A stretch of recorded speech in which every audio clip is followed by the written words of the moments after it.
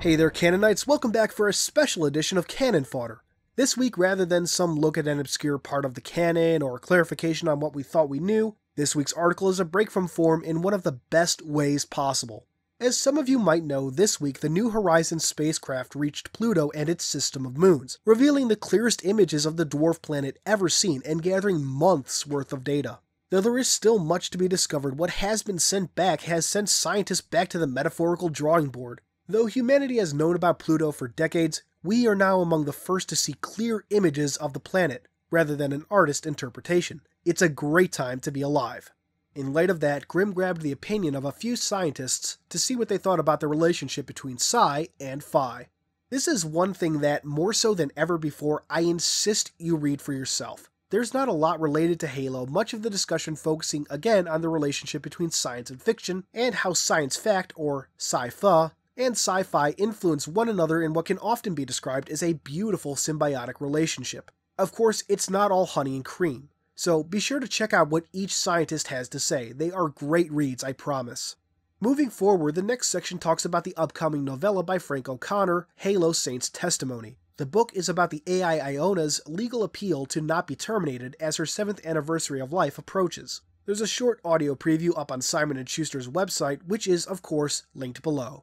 Next up, we have an update on the Halo channel. If you're an iOS or Android user, good news! You can access the Halo channel from your phone. If you use a Windows phone like me, you have to wait for Windows 10 phones. Yay! I feel like I'm living in some strange parallel universe. I mean, really? I have to update my damn phone to get a Microsoft app that I could already have if I wasn't a loyal Windows Phone user? You burned me, Microsoft. You burned me good. Before moving on to the universe articles, I want to spend a moment to talk about a recent community update. Along with playlists and reg counts of SDCC, there's a section that gives a fairly in-depth look at the development of Raid on Apex 7, one of the Warzone maps included in Halo 5. I always love the behind-the-scenes stuff, and if you do too, check this out. Anyway, that wraps up the main article and brings us to the universe entries. This week we have the Type 29 Troop Vehicle Transport, or Shadow, and the Type 25 Grenade Launcher, or Brute Shot. Starting with the Shadow, we learned that it is capable of carrying up to 8 troops in benched seats, probably something like this. It seems the Covenant doesn't care much for keeping their troops safe, unless there's a shielding system built in that we just haven't seen. Along with that, the plasma cannon used by the Shadow is called the T-29 Anti-Infantry Weapon Emplacement Mounted. Moving on to the Brute Shot, the new article does something that, in retrospect, I should have seen coming, classifying the two Brute Shot variants we've seen. The one in Halo 2 is simply known as the T-25 Grenade Launcher.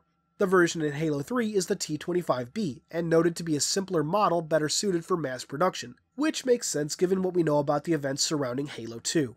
Well, that brings this week to a close. It's a fun break from form with the opinion pieces from the scientists easily stealing the show.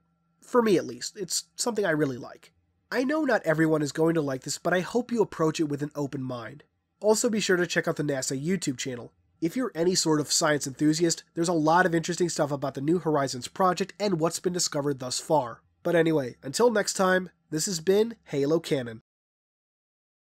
Hey guys, thanks for watching. If you liked this video, please consider giving it a thumbs up, subscribing, and sharing it around.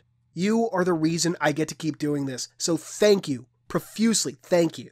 If you want to dive deeper into Halo's lore, head over to the Halo Archive. It's a lore-based community that welcomes everyone from experts to rookies. No matter what your working knowledge, you'll be sure to find a friend and a good time.